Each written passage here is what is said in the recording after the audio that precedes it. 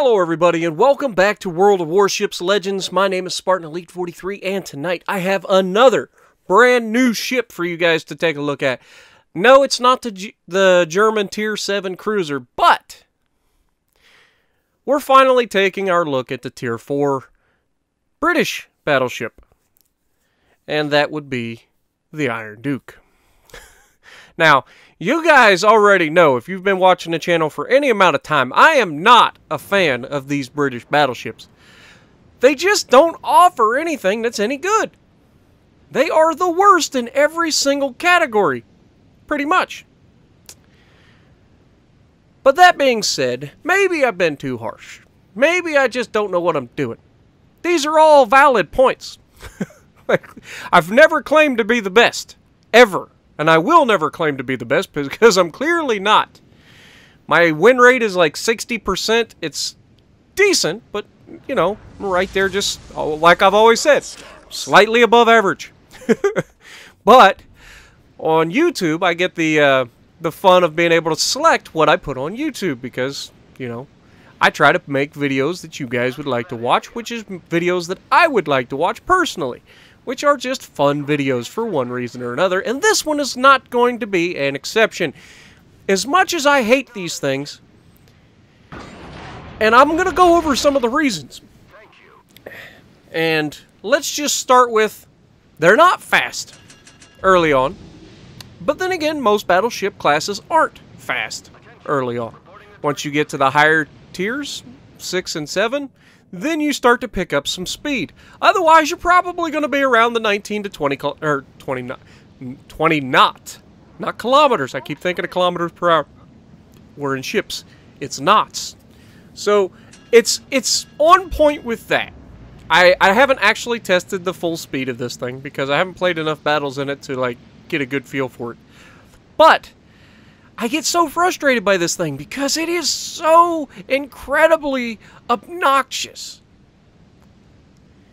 That being said, this ship can take a beating. That's the high point. This particular British battleship can take a beating as long as you're not a moron. Don't get me wrong, I've been a moron on more than one occasion. but we are in a domination match, and I hate losing this cap right off the bat because I'm right here and I would love to defend it. But I know that I'm going to get torped if I go up in there for a couple reasons. These British battleships cannot turn. And when I say they cannot turn, they can't turn. They just flat out can't turn. You go full hard to port or hard to starboard, and it'll take an hour and a half to start turning, and then it takes literally like 4 nautical miles to turn this ship around. It's ridiculous. But that being said, it also has another disadvantage that I can't stand. And that is that the turrets are the worst rotating turrets in this game, I believe. I have yet to find a set of turrets that rotate slower than this British battleship. It is awful. To rotate 90 degrees takes something along the lines of 30 seconds. That's insanity. Now, I'm sure if you built a specific build to help your turret rotation, it would be better. But I ain't doing that. Like, I shouldn't have to do that. None of the other battleships are that bad. The other battleships take, what, like 45 seconds to rotate the 270 degrees or whatever, you know what I mean? Like, from one side of the ship to the other side of the ship. So, I don't know. Maybe it's just me. Maybe my hate is clouding my judgment. Okay? Maybe that's the problem. That being said, that whatever, German destroyer took out our cruiser right off the bat because he was an idiot. Now, I don't normally say that. And I understand, maybe I should hold my judgment because this is low tiers, I'm not in top tier, so maybe a guy just doesn't know yet. But he just learned a valuable lesson, hopefully. If he learned it. I hope he learned. So he parks himself on the edge of the island, a destroyer comes rolling out, sends torps. Obviously, a destroyer never just rushes out for no reason. They're shooting torpedoes at you. Take evasive maneuvers. Use your hydroacoustic to see the torpedoes coming. Get out of the way. But yes, okay. So I was a little rushed to judgment. The guy is tier 4. There's a good chance he just didn't know any better. So that's on me. I apologize to whoever that was in the cruiser that got nuked by the torpedoes. There's a good chance that he just doesn't know. So I apologize. That being said, we managed to take out the German destroyer. And this Wyoming sails into the picture. Now, the Wyoming in its own right is not a particularly great battleship. But when you look at what it's up against, it's pretty formidable.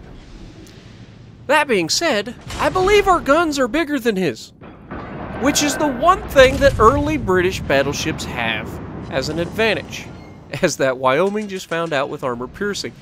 I'm not the typical British battleship guy that spams high explosive all the time. I understand that the armor piercing rounds of the British battleships aren't the greatest. They detonate too early and tend to not make it into the citadel to just decimate people. That being said, they still are very, very good at getting penetration hits and doing very good standard damage. And a lot of it. As this Wyoming is starting to find out. Now, I know there's a cruiser on the backside of that island to my left, which is why I just looked over. I want to make sure that I'm turning towards this Wyoming, keeping the majority of my armor facing him, because like I said, this thing can take a hit. And the Wyoming, I believe, has 357mm guns? Or is it 305?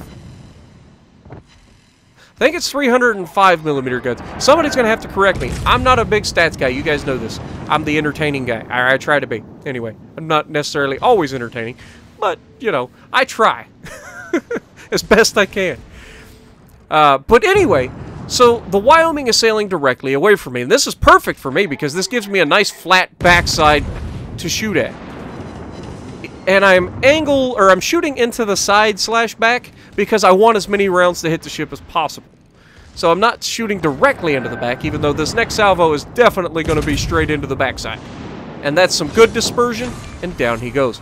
But watch how I end up attacking this Iron Duke, because I have an Iron Duke shooting at me, which is the exact same thing I'm in. I go ahead, I use my heal. We managed to lose very little health to that Wyoming. And now we have to turn all the way around to get our guns to bear. Because it's quicker to turn my ship around than it is to get my guns on the other side of the ship. That's how bad this is. Okay? So I would rather turn my ship all the way around than to try to get these guns to rotate 270 degrees to the other side of the ship. And so now we have a broadside shot at an Iron Duke, and he has a broadside shot at an Iron Duke. I managed to slow down a little bit, but he hits the front of my ship with a couple nice penetrations. And I honestly got robbed, because he ain't even moving, he ain't doing anything to avoid it, he just sitting there taking it, and I managed to miss most of my shots.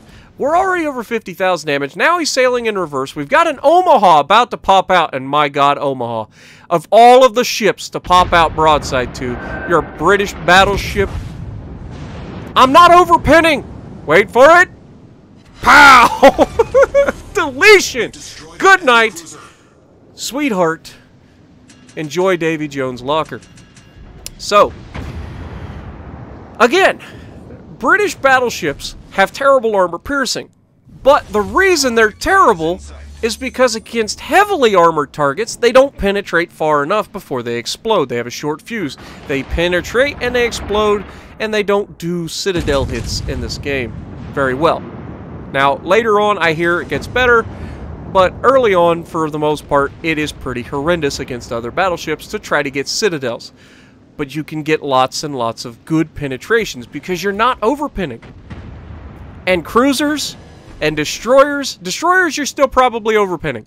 But cruisers, you do not want to be broadside in front of this ship. You will be deleted just like the Omaha was a few seconds ago. It's just not worth it. If there's a British battleship, now if he's shooting HE and you know he's shooting HE over and over again, then take your chances. But if he loads AP and you're broadside in a lightly armored cruiser, it's gonna be a paddling. Because this thing has, I believe, now again, I could be completely wrong, and I apologize if I am, but I believe it has the largest battleship guns in its class, or in its tier. I believe the,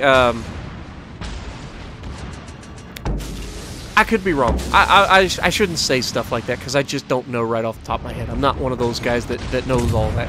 So I'll leave that at that.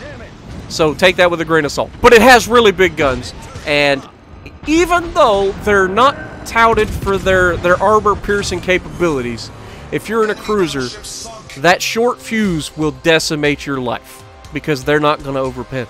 They're just not. They'll detonate before they get through the ship. And it ends badly. Ask the Omaha. But that being said, we managed to pull almost 100,000 damage, getting a devastating strike and a high caliber on a British battleship at Tier 4. So if you like what I'm doing, punch the like button, leave a comment below, subscribe to the channel if you haven't already, and as always, I will see you in the next video.